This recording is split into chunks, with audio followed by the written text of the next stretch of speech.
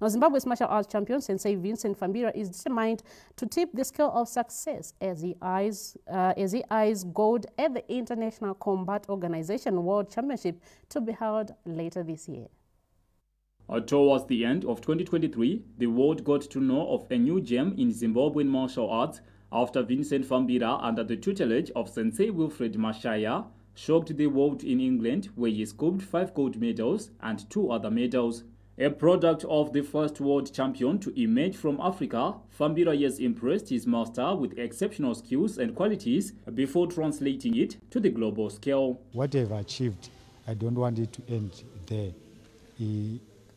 I have also to leave a legacy. I have also to groom other world champions, other people who can make history for themselves. For example, Fambira.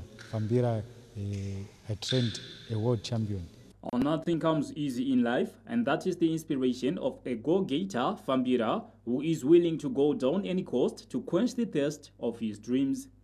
It wasn't an easy journey. It was a tough one.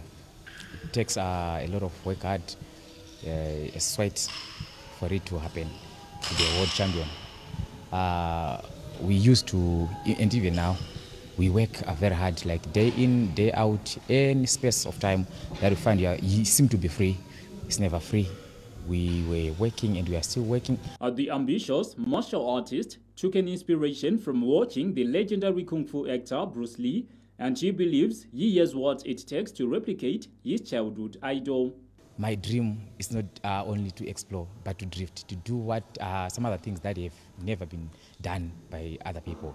But generally, to my side or into my dream, I really want to venture into film, so that I'll be one of the to say prominent or worldly known actor in the action film category.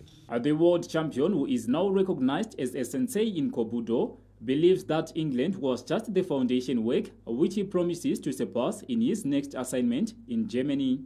I'm going to conquer.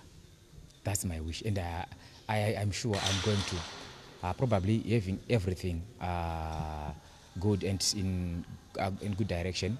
I mean, the finances, the health, God's will. I will conquer. I will promise.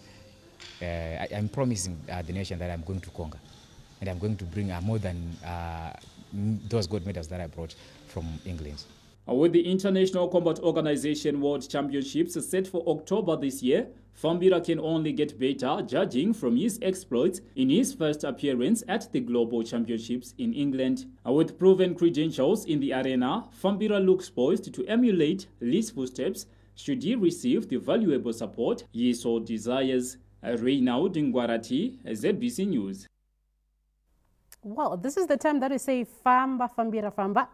We are supporting him all the way, and I do know that he has the greatest support of that Sensei Wilfred Mashaya, and of course we support our martial arts guys. But these are the guys that you do not want to mess with. You cannot afford to mess with any of these guys. Anyway, now let's move on and talk about our regional sport, and we are starting